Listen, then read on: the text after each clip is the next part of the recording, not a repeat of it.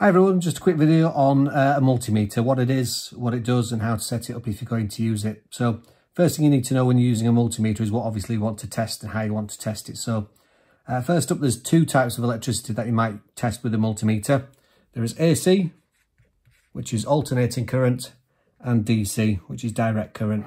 Alternating current is anything that's generated. You can only produce or generate electricity in AC form. So an alternator on a car would be AC. A power station's AC, and the household supply that you get from a power station at your plugs is all AC.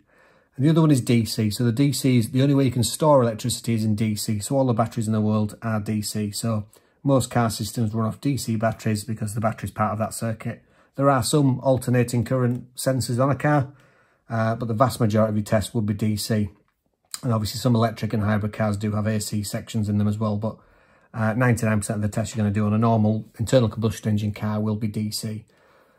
So with the multimeter itself, it'll test three different things on all of them. There are some other things, but the three major things it will do, it will test resistance in ohms, it will test voltage in volts, and it will test current in amperes, or amps as everybody calls it. So those are the three things that a multimeter will do. So I'm going to go through each of the settings, how to set it up and how to use it for each of those things. So resistance in ohms is the amount of energy lost in a circuit. So no circuit is perfect. Every single connection, every bit of wire degradation around that circuit, you're going to lose efficiency and you're going to lose energy. So with this multimeter here and this particular setting at the top here, this is the ohms one. So that's your omega sign there, which indicate ohms.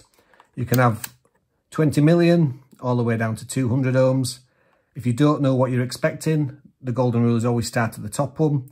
At the moment it's turned on, but there's no leads in. So that number one, sometimes it's an OL for open loop, indicates as an open circuit. It's not getting a reading. For this particular test, you need to get your multimeter earth lead. It's not technically an earth, but it always goes black in black. So COM stands for common earth.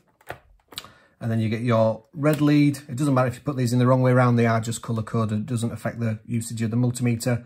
You've obviously got a 10 amps, a 2 amps, and then volts and resistance there. So that will go in there. So if I don't know what I'm expecting, for resistance, then what I would do is I'd set it on the higher setting. If I use this halogen bulb as an example and put my two leads across it, I'll get 0. That's telling me that the circuit is actually complete, but it can't give me a reading because I'm not on the right setting. So I would then drop down my multimeter until I get a reading that I want. Again, if you're not sure, just do it one at a time and you'll keep getting zeros.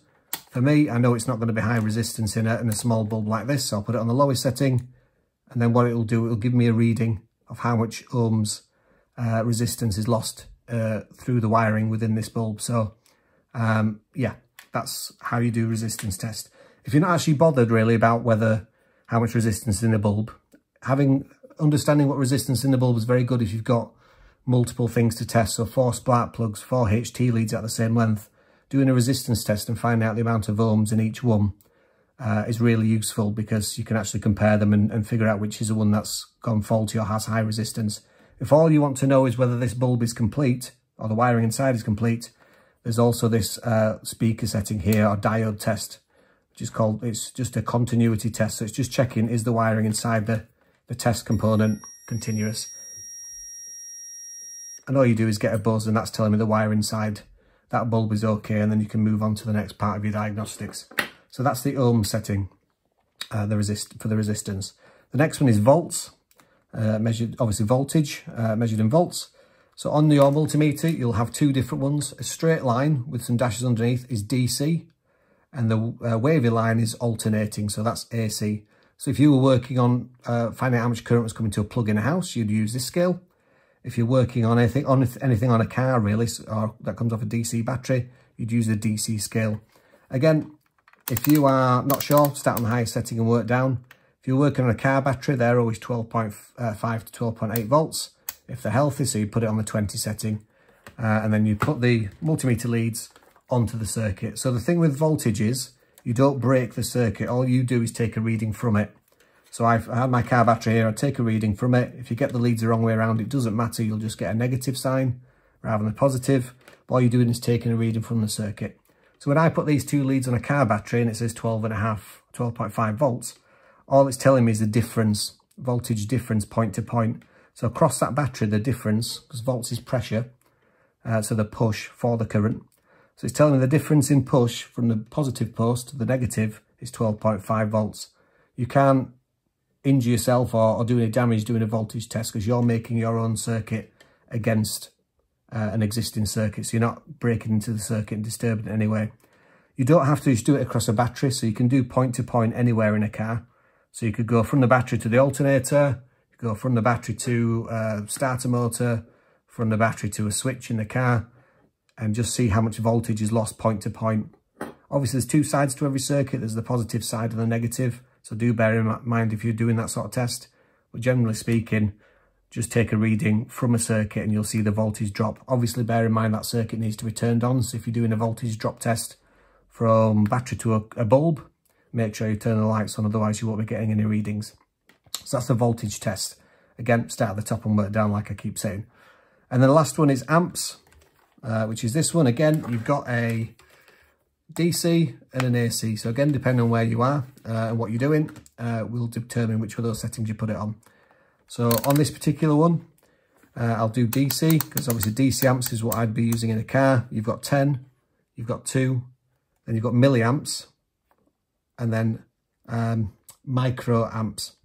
So those are 1,000th of a milliamp. So you've got amps, milliamps, microamperes. So lots of different settings there. The one thing people get wrong quite often is if they put it on 10 amps and they think they put it on volts, that will blow the fuse that's sat inside this multimeter. 10 amps is a lot less than the equivalent of 10 volts. A 12.5 volt battery could push 700 amps.